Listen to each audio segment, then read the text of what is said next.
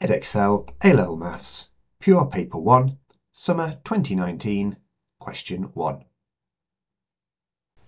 f of x equals 3x cubed plus 2ax squared minus 4x plus 5a.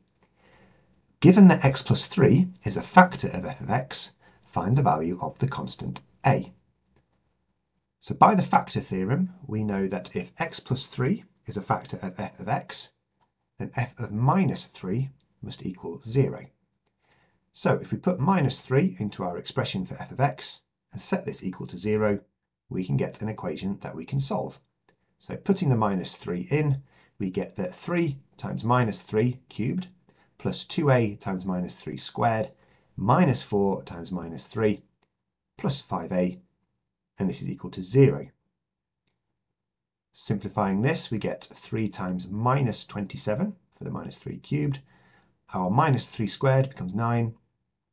Minus 4 times minus 3 is 12. Multiplying these through, we get that minus 81 add 18a add 12 add 5a equals 0. Adding our a's together and then adding the 81 and taking away the 12 to move them to the other side gives us that 23a equals 69.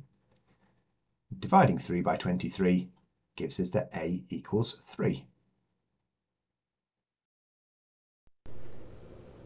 If you've enjoyed this video, don't forget to subscribe to the Doing Maths channel or check out some more of my videos by clicking on the links here.